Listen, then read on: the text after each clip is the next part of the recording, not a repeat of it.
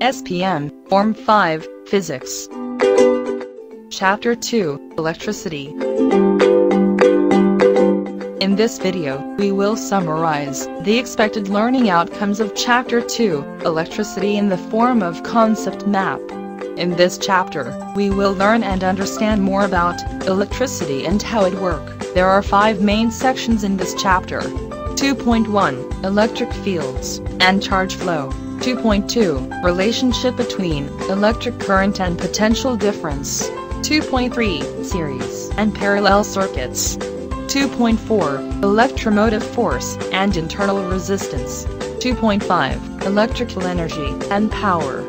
In section 2.1, we will learn about electric fields and charge flow. At the end of this section, you should be able to state the relationship between electron flow and electric current, and define electric current, describe an electric field, sketch electric field lines, showing the direction of the field, describe the effect of an electric field on a charge, solve problems involving electric charge and current.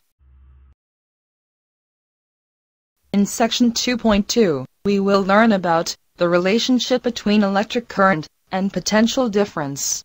At the end of this section, you should be able to define potential difference, plan and conduct an experiment to find the relationship between current and potential difference, describe the relationship between current and potential difference, state Ohm law, define resistance, explain factors that affect resistance, solve problems involving potential difference, current and resistance, describe superconductors.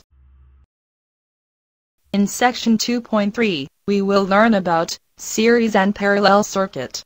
At the end of this section, you should be able to identify series and parallel circuits, compare the current and potential difference of series circuits and parallel circuits. Determine the effective resistance of resistors connected in series. Determine the effective resistance of resistors connected in parallel. Solve problems involving current, potential difference, and resistance in series circuits, parallel circuits and their combinations. In section 2.4, we will learn about electromotive force and internal resistance. At the end of this section, you should be able to define electromotive force, EMF, compare EMF and potential difference, explain internal resistance, determine EMF and internal resistance, solve problems involving EMF and internal resistance. At the end of this chapter, section 2.5, we will learn about electrical energy and power. At the end of this section, you should be able to define electrical energy, define electric power, and solve problems involving electrical energy and power. Compare power rating and energy consumption of various electrical appliances. Compare various electrical appliances in terms of efficient use of energy, and describe ways of increasing energy efficiency.